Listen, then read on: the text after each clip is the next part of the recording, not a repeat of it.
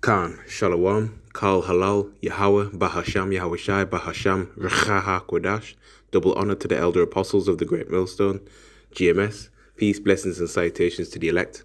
Adawan Ratazah, that is to say, Lord willing. So, Lord willing, this lesson is edifying, informative, brief, and straight to the point to the elect. Okay, so just a quick World War III update. Okay. As you can see, I got an article from AlJazeera.com, very recent. Okay, this came out the 15th of October 2024, the hopeful year of Jacob's trouble. Okay, and as we near closer and closer to Yahushai's return, we see more tensions rising in the so-called Middle East, right? And this could well and truly be, in fact, this is the early stages of the statehood of the JJs bringing America, right, into the war, right? This Third World War, all right? So many things happening at once, man. So the headline says, America threatens the statehood of the JJs, but deploys troops, revealing policy inconsistency. The US threatened to withhold military aid to the statehood of the JJs, but deployed troops and an anti-missile system at the same time. The deployment of an advanced United States anti-missile system to the 1948ers, along with the 100 troops to operate it, marks a significant escalation in US entanglement with the widening statehood of JJ's war that Washington has already heavily subsided. But the deployment in anticipation of an Iranian response to an expected JJ attack on Iran also raises questions about the legality of US involvement at a time when the administration of US President Joe Biden is facing growing backlash over its unwavering support for the JJs. It also comes as US officials are seeking to project authority and threatening to at last enforce US law prohibiting military aid to countries that block humanitarian aid, as the statehood of the JJs has regularly done in Gaza. Okay, so, hey man, things are transpiring, all right? And we're going to open up with the scripture in the book of St. Luke, all right? Chapter 21 and verse 25.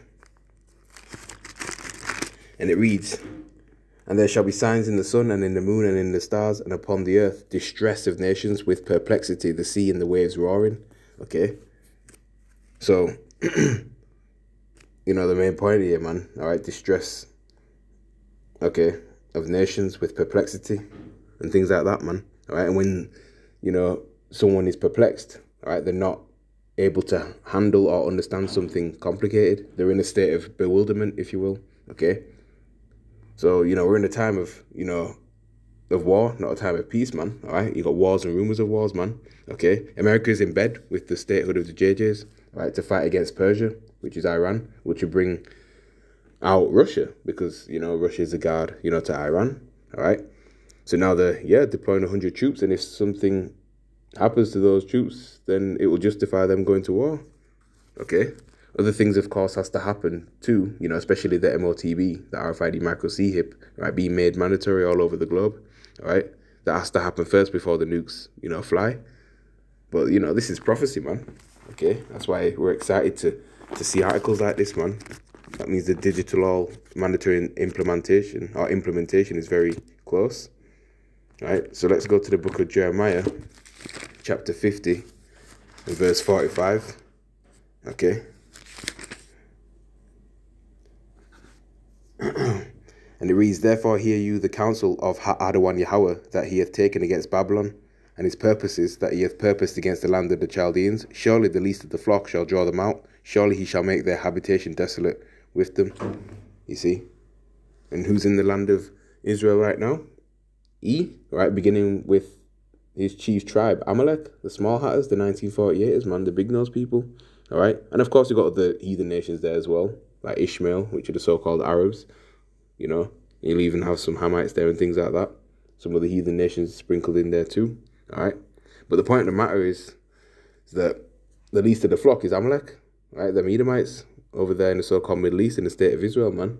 They're going to draw America out into this war with them. All right. This will happen as America is a guard to the statehood of the 1948ers, whilst at the same time Russia is a guard to Iran. All right.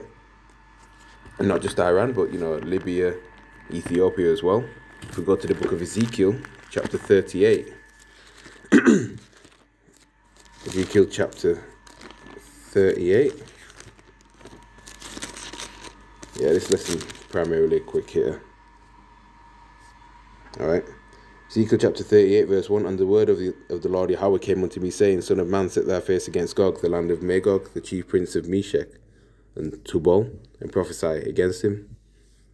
And say, Thus saith the Lord, Power, Yahweh, behold, I am against you, O Gog, the chief prince of Meshech and Tubal. And ultimately, the Lord is against Russia, but he's just using them, to go against America. All right. Now turn thee back and put hooks in thy jaws. When you go fishing and you catch your fish, all right, and you hook it, all right, and you're reeling it back, you're turning you're reeling that fish towards you. So the Lord is putting that old former Soviet USSR spirit on the Russians and putting that warlike spirit back onto them, man, right? Turning them back like that. Okay. And all thine army, horses and horsemen, all of them clothed with all sorts of armor, even a great company with bucklers and shields, all of them handling swords. Here it is, Persia, Ethiopia, and Libya with them, all of them with shield and helmet. Gomer and all his bands, the house of Togarmah of the north quarters, and all of his bands, and many people with thee. Okay, here's the point. Be you prepared, and prepare for yourself, thou and all thy company that are assembled unto you, and be you a guard unto them. So Russia will take command and leadership and protection over Iran, right? Over Libya, all right? Over Ethiopia, right?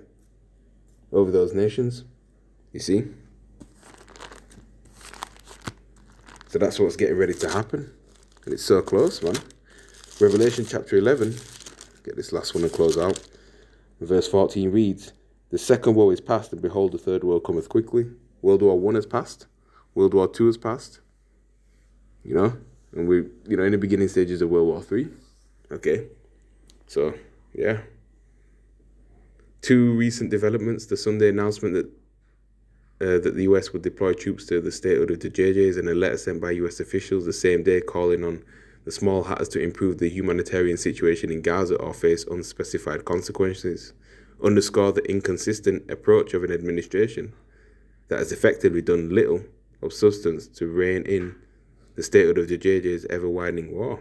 All right? So, what read the rest? But that's where we're at, man. So with that, I'm going to say shalom.